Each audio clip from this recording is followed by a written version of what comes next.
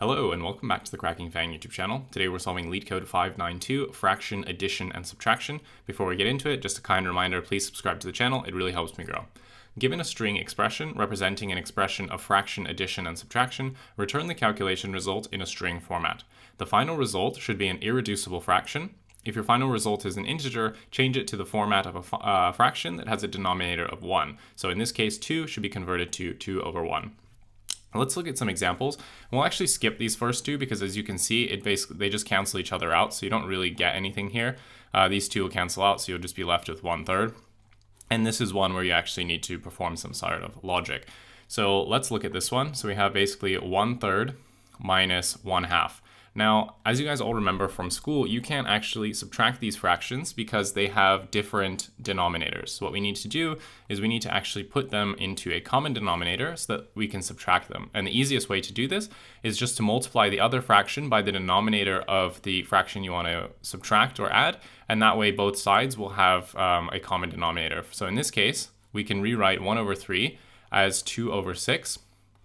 And we can also, whoops, it should be a subtract. We can also write 1/2 as 3/6, right? And then basically what we get here is minus 1/6, and this is our final solution. Now, in this case, this is already the simplest we can possibly do because we cannot reduce 1 any further. But if our final solution, let's say, was, minus 2/6, this is not the I guess, least reducible form because we can still divide by 2 here and actually reduce this down to minus 1/3. So we need to make sure that our final solution is also with the lowest common denominator, right? Or I guess, basically we need to reduce this down to its irreducible form. So it's not always the case that we'll be able to just do the math and return our solution. We actually need to find the greatest common denominator and take that out of the fraction, and that's our final solution.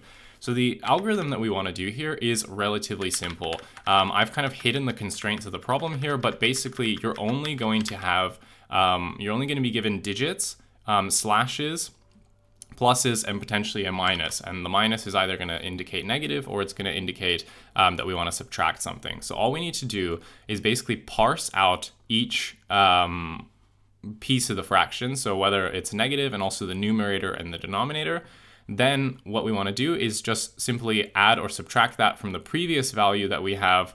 And what we're going to do there is, remember, we can just do that simple trick where we had 1/2, and if we want to add this, we can just multiply this side by 3, and then multiply this side by 2, and then we can add them with that common denominator.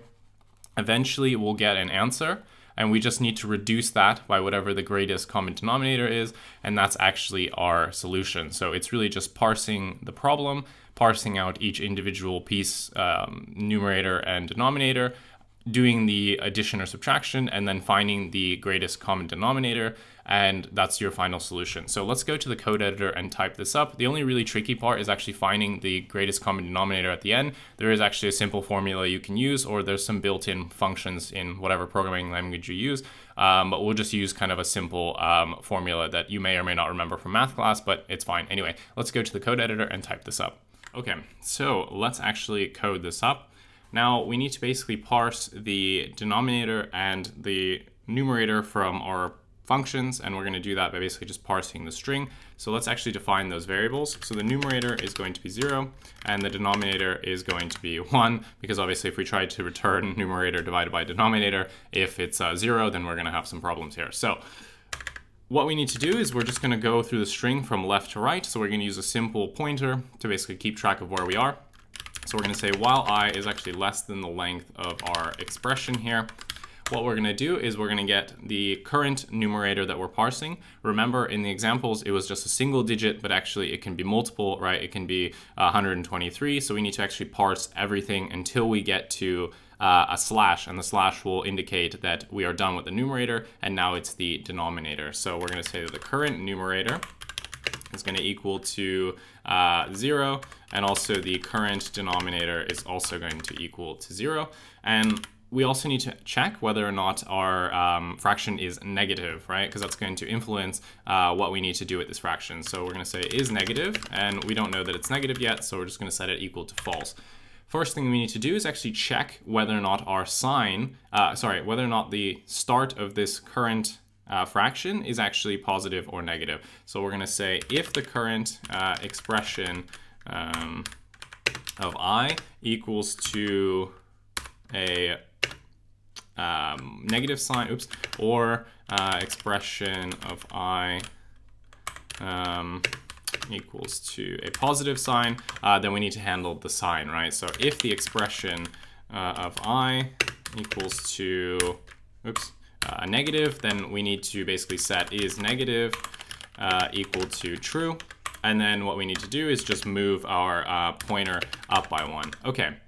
Now what we need to do is we need to parse out the numerator. So we're going to say while I is less than the length of expression, and the current expression of I is actually a digit. We don't want to overrun our numerator here. So we're going to say expression of I, God, I cannot type on this keyboard, is digit.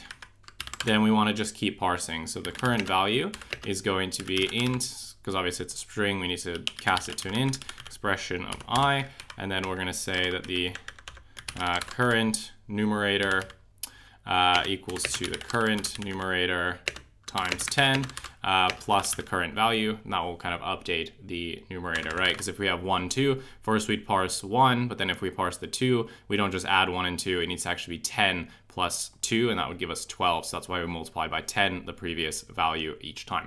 And then obviously we just need to move our index up by 1. Now what we need to do is we have parsed our entire numerator, but remember the numerator can actually be negative. So we can say if is negative, then what we want to do is we want to say that the current numerator, we need to multiply that actually by -1 to make it negative. Okay. So now we need to build the denominator, and remember that we're always going to be given a number like some numerator divided by some denominator. So once we've parsed the numerator, we know that our current character is actually the slash. We don't want to do anything with that. It's kind of just telling us that we've reached the end of our numerator. So we just need to actually skip the divisor by going forward 1. Now we can actually parse the numerator. We're going to use the exact same code that we used up here, except obviously we want to update the denominator this time. So we're going to say while I is again less than the length of expression, and expression of I dot is digit, we want to say that the value equals int of whatever expression of I is, and we want to say that the current numerator, the current denominator this time is going to equal to the current denominator times 10 plus whatever the current value is. And again, we want to increment the index by 1. Now what we want to do is we want to, now that we have our numerator and our denominator, we need to basically add it to the previous step. And remember that the way that we do that is if we had, 1/2 plus 1/3, we basically want to multiply the previous fraction that we already have by the denominator of the current fraction, and the current fraction that we have, we need to multiply it by the denominator of whatever we've accumulated so far. So we want to just say that the new numerator is going to equal to our numerator times the current denominator, and we need to add to this the current numerator times the denominator, so whatever the current denominator is, right? And that's going to basically do the addition, and we need to do the same thing for the denominator. We need to say that the denominator we're just going to multiply them together, right? Because if we have 1/3 plus 1/2, the denominator just becomes whatever the denominators multiplied by each other are. So the current denominator, this should be den times current den. Okay, so now we have our actual fraction, and we're going to keep accumulating this until the end of this while loop. Now remember that before we can actually return our solution, we need to basically find what the greatest common denominator is, so we can reduce both the numerator and the denominator by this GCD, so we can actually return it. So we're going to say GCD is going to be the absolute value of, we're going to define this function in a second, find GCD of numerator and denominator. So once we have this GCD, this should be equals to sorry. So we're going to say that that's the GCD. Now we need to reduce both the numerator and the denominator by this GCD. So we're going to set them equal to the quotient of dividing by them. And then all we need to do is return the formatted fraction. So we're going to return the numerator divided by the denominator.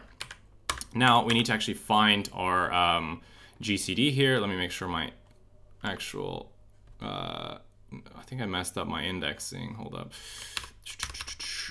Sorry, guys. Let's see. Okay, this, this should be indented. And that is fine. This should be there. Okay, there we go. Fix the indentation error. And now we can actually define our GCD function. So we're gonna def find GCD self. We're gonna take in the numerator A and the denominator B. Now, this is a bit of a hack. If you learned this in school, great. If you didn't, then you're gonna learn it today. But basically, the greatest common denominator of two numbers, A and B, is going to be the greatest common denominator of B modulo A and A. And obviously, this is a recursive function, and the base case here is that the greatest common denominator of 0 and some number is obviously that number, because obviously you can't divide by 0. So the greatest common divisor here is just B. So basically, we're just going to call this recursive function B modulo A and A until basically we get to a point where the first argument here is 0, and then it just becomes B, and then we'll just bubble that up. So yeah, it's a bit of a hack. Like, you probably wouldn't know this. I definitely didn't know this until I solved this problem. I'm sure there's like a built-in in whatever language you're using, but basically it's called Euclid's algorithm. I'll add a link in the description below if you want to basically read more about it. But yeah, it's just one of those stupid things that Leetcode forces you to learn. So we're just going to say if A equals 0, obviously in this case we return B as we just talked about. Otherwise we call our function recursively self.find GCD B modulo A and A. And there you go. So let's just run this, make sure we didn't make that indentation error. But apparently we made a spelling error, so let's find that. Okay, at least it tells me where it is, and that should be fine. Equals, oh god damn it. Yeah, you can tell I've been writing too much JavaScript recently, and great. That's not good. Where did I mess up here? Let's do some live coding. Okay, 1 second, I'll find the mistake. Whoops, sorry guys. Looks like this should have been indented. I think we accidentally unindented it, but it should be under the while loop, because you need to update the numerator and the denominator each time. So I think now if we run it, it should be all right. What happened here? Oh, okay, that's weird. All right, and we can submit this, and it's going to be accepted. Perfect. So, runtime complexity. What is the time complexity? We can see that all we're doing here is parsing through our string expression and going index by index and doing a little bit of parsing. So that all is going to take big O of n time, because there's nothing that we do inside of the while loop that is anything but big O of 1. And obviously we have n steps, so it's just going to be big O of n. Now, we also have this GCD that we run, but for this one, because we're basically reducing the space by taking the modulo of A each time, this runtime complexity is actually going to be the log of the minimum of A and B. Again, I don't actually know why this is. This is just the algorithm. Again, I'll put a link in the description below if you want to read more about it. But that's basically the runtime of the GCD here.